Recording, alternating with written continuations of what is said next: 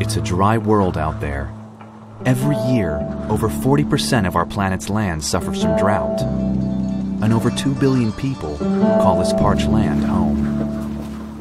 So how do you live off this land? How do you grow food here? Just ask Yakuba Sawadaugo.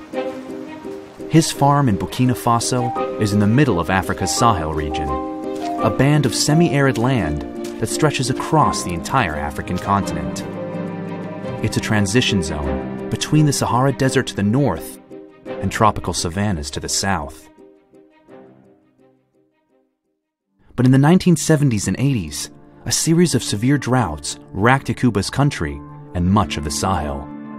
In addition, trees vital in helping soil to retain water were cleared for new farms, firewood, and construction. Drought, deforestation, and degraded land led to desertification. In other words, the only thing actually growing was the desert. But while others abandoned their homes, Yakuba stayed. Going against conventional wisdom, he worked his land at the height of the dry season, when the ground can be as hard as concrete. He was considered crazy by everyone.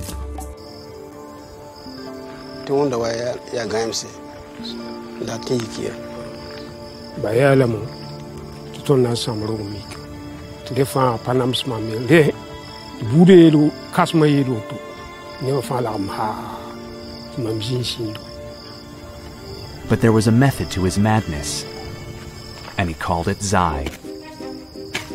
He worked out that before the rains, he had to be ready to capture every precious drop. He started by digging hundreds of small pits that could catch water during the rainy season. Within these pits, he planted seeds, dung, and organic material like leaf litter, and the magic ingredient, termites.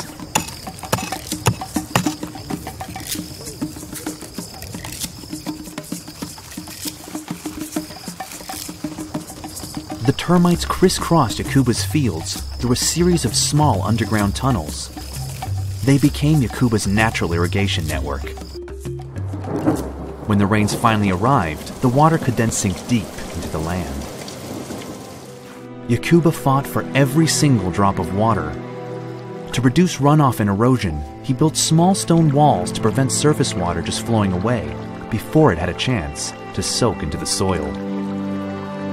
His final stroke of genius was to plant trees on his land.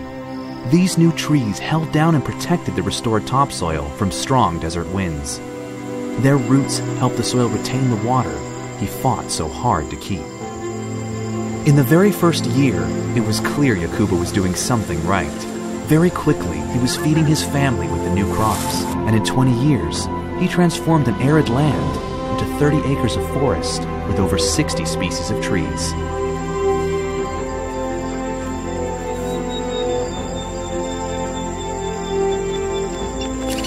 Yakuba's forest transformed the microclimate. The increase in trees meant more shade, lower temperatures, more windbreaks, and less erosion. Crucially, the trees raised the water table, making life-giving water more accessible.